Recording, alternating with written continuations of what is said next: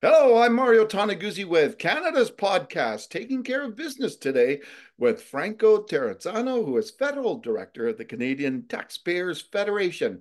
Thank you, Franco, for joining us today. Hey, thanks for having me on. Well, April 1st is coming up pretty soon. We all know it's April Fool's Day, but the joke isn't on Canadian taxpayers, isn't it? Well, yeah, on April 1, very same day, the carbon tax going up, alcohol taxes going up, and MP pay also going up. So get this, folks, on the very same day that they take more money out of your wallet, they're going to be stuffing more money into their own. Okay, let's talk about each individual thing. Let's talk first about the carbon tax. Tell us what's happening with the carbon tax on April 1st. Well, Trudeau is planning to crank it up one more time, right? As he's planning to do every single year. So after April 1, the carbon tax will cost 17 cents a liter of gasoline, 21 cents per liter of diesel, and 15 cents per cubic meter of natural gas. So in effect, the carbon tax not only makes your life more expensive, it makes the necessities of life more expensive. It makes it more expensive for you to fuel up your car, to take the kids to school. The carbon tax makes it more expensive for you to heat your home. And the carbon tax also makes it more expensive for you to buy food because the carbon tax, it taxes the farmers who grow the food. It taxes the truckers who deliver the food. So it taxes you when you buy the food. Now, you probably hear the government spin coming out of Ottawa saying, oh, well, the rebates, the rebates, the rebates. But don't buy the spin, folks, because the government's own nonpartisan independent budget watchdog, the parliamentary budget officer, shows that the carbon tax will cost the average family in Alberta about $900 a year more than what they get back in rebates. Now, it's so obvious to Canadians living outside of Ottawa how the carbon tax is costing them more, right? The government imposes the carbon tax, it charges its sales tax on top of the carbon tax, and the government is also spending hundreds of millions of dollars to hire the bureaucrats to administer the carbon tax. So the carbon tax is a very expensive, very costly tax. And to make matters worse, it looks like it's going up again April 1. So, let's talk a little bit about that carbon tax and the ripple effect. Then you obviously talk about the rising costs of consumers, but let's talk a little bit about the businesses out there and how they're going to be impacted. Obviously, their costs are going up. People will be really weary and leery of spending money, right? So their sales are going to be down, and on top of all that, from what I hear from Canadian Federation of Independent Business, a lot of these small businesses are waiting for rebates that they haven't seen back yet.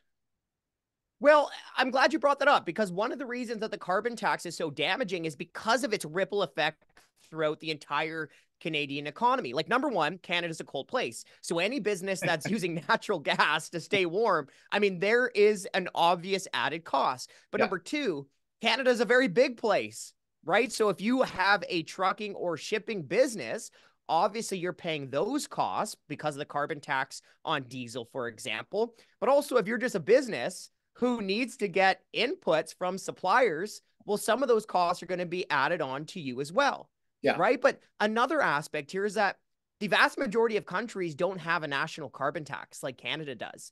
I mean, just look south of the border.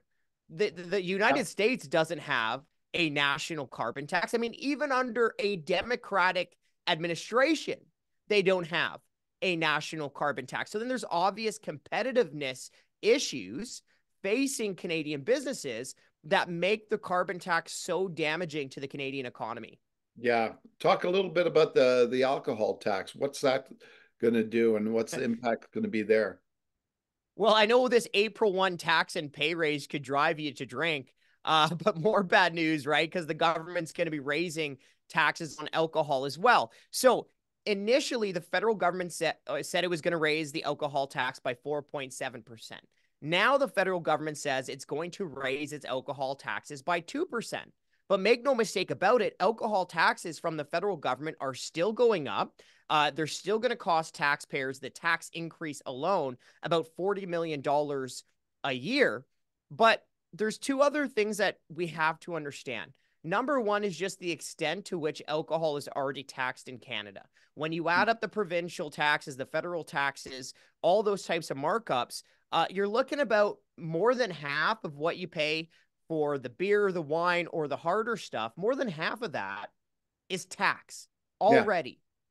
But the second thing is that this federal government in 2017 brought in an automatic tax escalator, which means that the federal excise tax goes up every single year without a single vote in the House of Commons, right? So that is fundamentally undemocratic. Now, I don't think Canadians should pay any higher taxes, but if there are MPs that think that you should pay higher taxes, they should at least have the spine to vote on the tax increase. But that's not what's happening in Ottawa with their alcohol taxes. Yeah. So what's the, what's the road ahead, I guess, for Canadians? Because it's obvious that the government has dug in, and they're not changing, even though I think almost every premier, except maybe one or two, are against this carbon tax. What are Canadians to do? Well, first, let me just say the fight against the carbon tax is far from over.